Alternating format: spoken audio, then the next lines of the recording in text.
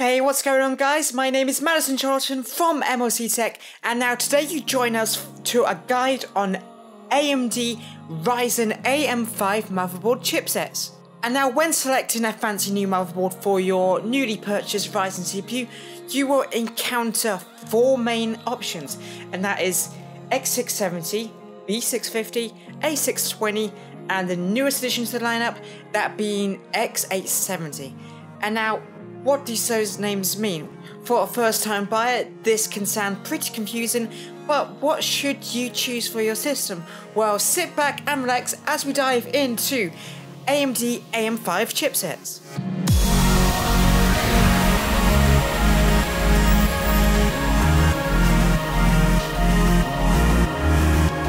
Now, the biggest difference between motherboard types is in the chipset itself. Now, the chip, or in some cases two chips, connects the CPU to other components within the system. Now, in the past, the chipset consisted of a northbridge, which connects the CPU to the RAM and graphics card, and there was also a southbridge, which connected the northbridge to the rest of the components in your system. Nowadays, the functionality is formally attributed to the northbridge and is directly integrated with the CPU itself, which connects directly to many components within your system. Now, Ryzen 7000 and 9000 processors connect to high bandwidth components through 28 PCIe lanes. Now, of all of these lanes on the CPUs, 16 are reserved for the graphics card, which can be separated into two 8-lane connections. 4 of the PCIe lanes are for M.2 drives, and another 4 lanes are used to connect to the chipset. And now these remaining 4 lanes can be employed for elements such as another M.2 slot or a USB 4 adapter that connects to the CPU's integrated graphics to enable DisplayPort tunneling. However, Ryzen 8000G line of processors only have 8 PCIe lanes for graphics cards, with 20 in total for the entire system. Let's move on to the chipsets themselves, and firstly let's take a look at A620. Now, A620 motherboards use the same chip that is actually used in the B650 and X870 motherboards, but with some of its connectors disabled or limited. It adds support for 2 USB 3.1s, 2 USB 3s, or 3.2 Gen 1, as confusing as USB Gen 3 is, and 6 USB 2.0 ports. It also incorporates 8 PCI 3.0 lanes, of which 2 or 4 can be employed for SATA ports. And now, the real issue with A620 motherboards isn't really the chipset itself, it's rather that they are designed for more budget and affordable motherboards with inexpensive VRMs, otherwise known as voltage regulator modules, and do not support PCI 5.0 speeds. They also only offer a single graphics card support, though the era of multi-GPU gaming has essentially come to an end, so it's not really an issue. Multi-GPU uses are only really for high-end workstation and enterprise uses these days. And lastly, A620 motherboards do not allow CPU overclocking, and they officially only support CPUs with a TDP of up to only 120 watts. But in the modern age of how CPU boost technology works, it's not so much an issue if you can't manually overclock your CPU. Now, on paper, A620 motherboards are a good fit for Ryzen 8000G lineup of processors, which are meant for compact systems with fewer components and lower power consumption. In practice, a decent A620 motherboard costs about the same as a B650 one, however, so we can really only recommend them when they're on a good sale. Now let's move on to probably what is the most common chipset that I've seen used in AMD builds, and that is the B650 chipset.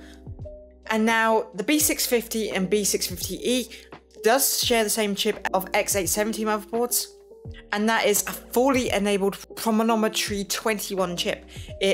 Now, the B650 chipset also adds 8 PCI 4.0 lanes, allowing for an M.2 drive to utilize the full chipset bandwidth on its own. But like the A620 chipset, it also includes 4 PCI 3.0 lanes that can be used up to 4 SATA ports. This chipset also provides support for 6 USB 2.0s and 4 USB 3.1 ports, as well as bandwidth that can be allocated for 2 additional 3.1 ports or a single USB 3.2. And for those of you wondering, what is the difference between B650 and B650E motherboards? Well, the answer to that is pretty simple. Now, the E variant is short for, drumroll please, extreme. Yeah, a little cheesy.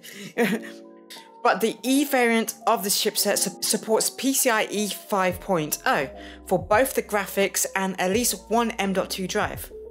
Now, X670 motherboards are pretty much the same as B650E, except they are required to use 4 PCIe lanes for USB 4. However, because they are newer, they come with support Wi-Fi 7 rather than Wi-Fi 6E.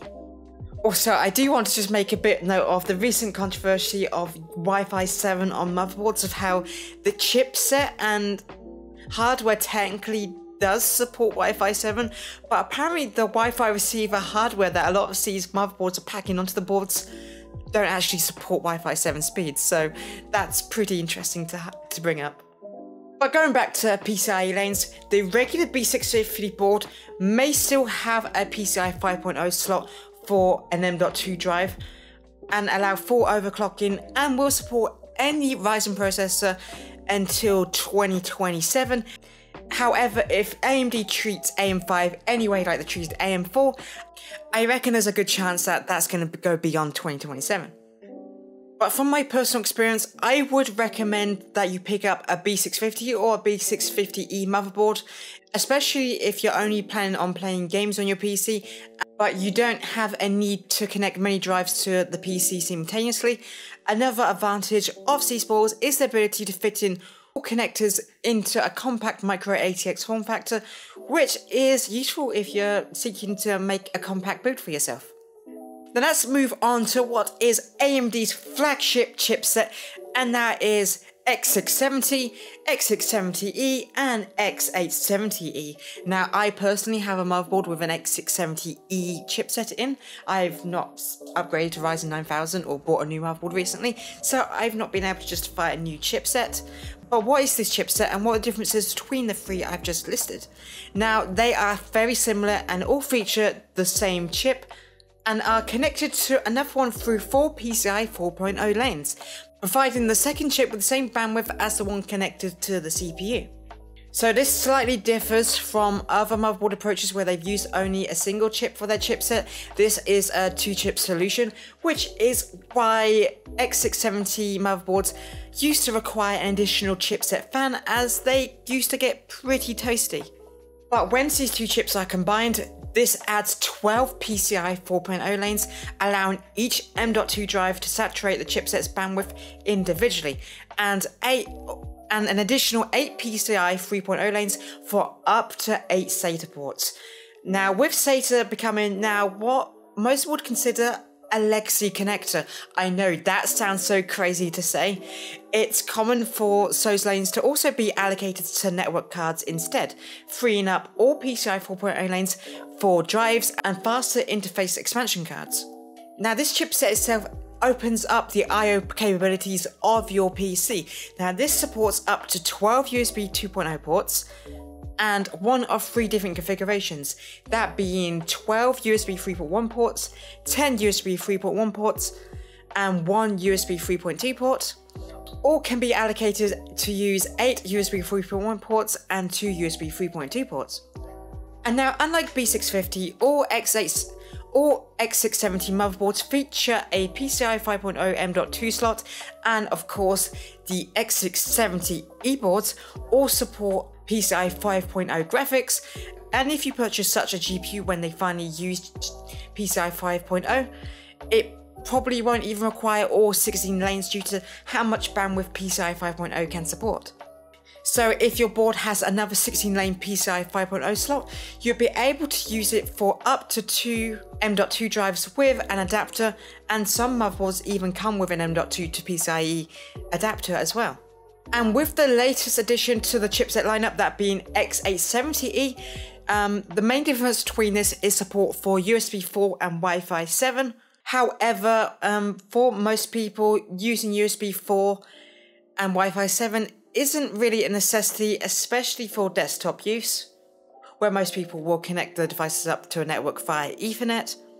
However, unless you really need USB 4.0 and Wi-Fi 7, I strongly advise just picking up a last generation X670E motherboard, as they can be found for really great prices at the moment and offer a lot more value for your money compared to buying an X870E motherboard, which quite frankly are really expensive. Don't get me wrong, X670 motherboards are also very expensive, but when you're at that price point, I guess any savings you can make is worth it. But to conclude this segment on X670, X670E and X870E motherboards, I would say these are the ideal choice for content creators and professionals who consistently feel the need to add in another drive to the system or add additional peripherals to your computer. And with numerous ways to utilize the dual chipset approach in these motherboards, you shouldn't buy a motherboard solely based on its name. Instead, make sure it has all of the features and functionality that you need out of a system. If you don't need the additional I/O and storage capabilities and PCI 5.0 capabilities of these chipsets, then as I said earlier, I would highly recommend you pick up a B650 motherboard instead. That is my short build guide on AMD AM5 motherboard chipsets. I hope you found this video interesting and helpful in any way, shape or form. Make sure to give this video a like and maybe subscribe for more content like this in the future. Anyway, I have been Madison Charlton from MLC Tech. Thank you so much for watching today's video. I really appreciate you coming and watching this video till the very end, and I hope to see you in another one soon. Goodbye for now.